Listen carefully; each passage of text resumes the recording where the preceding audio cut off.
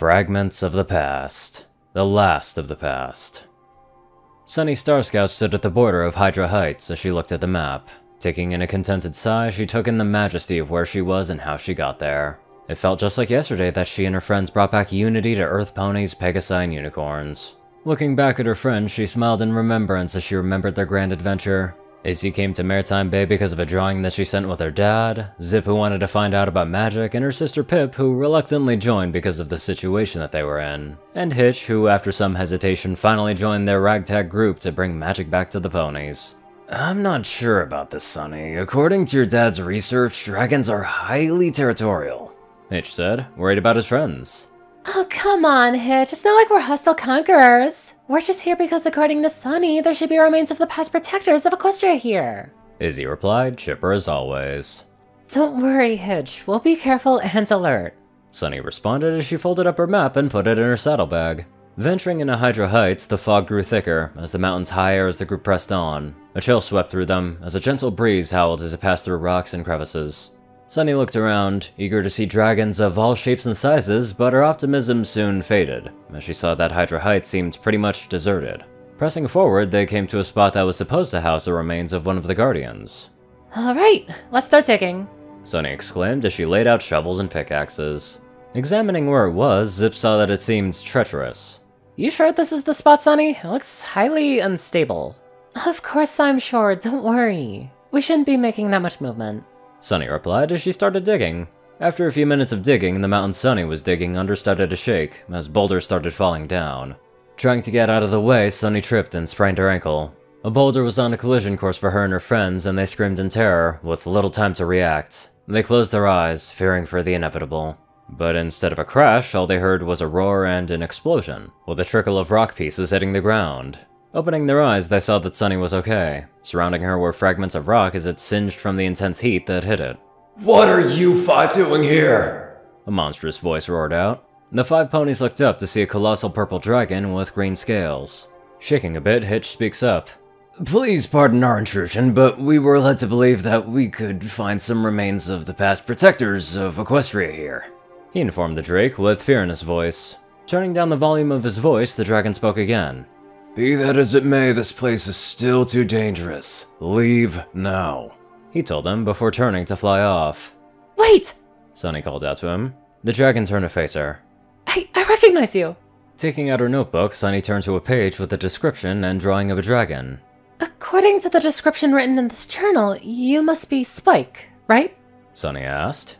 Hearing the name caused the Drake's eyes to widen. He then came down to meet the pony's eyes and gently spoke. I am? And might I ask who you are, my little pony? Spike asked gently. Sunny looked deep into his emerald green eyes. They told a story of great sorrow and pain. She knew immediately that he was the last of his friends from the past. He'd seen all of his friends go, one after the other. His eyes told of the pain and sadness that he held in his heart. Finally answering, Sunny told him her name. My name is Sunny Star Scout. I've come in search of one of the remains of the past protectors, she said as Spike listened. Ah, I see. Letting out a sigh, he looked down at the group. Follow me. I might be able to help, he said as he started walking through the terrain. Following the dragon, the group walked past several remains of other dragons. Hitch, thinking it strange, leaned over to Sunny. I thought this was a nesting ground for some dragons, Hitch said. I did too. At least that's what I was led to believe. It says the dragons have been spotted here, migrating from near and far, Sunny responded as she looked through her book. Overhearing the conversation, Spike responded. Indeed. Dragons migrate here, but not to live or nest. A grim silence quickly falls as Spike stops to look at a skeleton of a dragon with gold armor on. In his claw rests a scepter with a red stone adorning the top. Spike closed his eyes and quietly said, I love you, Ember. I'll be seeing you soon. The ponies hung back in silence, letting Spike have his moment. After a couple of minutes of silence, Spike opened his eyes and turned to the ponies. As you can probably guess, this is where dragons come to die, Spike said. Hearing this caused Sunny's ear to droop a bit. So you're... Sunny began to ask before Spike nodded, knowing what she was gonna ask. Now please, let's hurry. My time draws near, Spike said, as he led them into a cave, illuminated by torches of his fire. Inside the cave lay 6 display cases on wheels. Inside one that had an apple encrusted on the front was a brown Stetson hat with 2 red ribbons in front of it. Another display had a rainbow encrusted on it, and inside was a series of books titled Daring Do, and another display with a butterfly crest had a tea set. A display with a diamond crest housed a heart-shaped fire ruby. Another one with a balloon crest held a cannon of sorts, and a display with a 6-pointed star crest housed a crown. These are some of the remains. Pinkie Pie's party cannon, a gift I gave Rarity, Applejack's hat and bows, Rainbow Dash's Daring Do books, Fluttershy's tea set, and Twilight's crown when she became ruler of Equestria. I've held on to them for many years, keeping them to remember my friends. I've kept them clean and free from dust. I brought them here so I could die with them in spirit, but I didn't think of what would happen after. Looking back at Sunny, Spike met her eyes. I'd like you and your friends to take them when I die, and share their stories. I've seen the world forget, and it pains me. With these, you can help.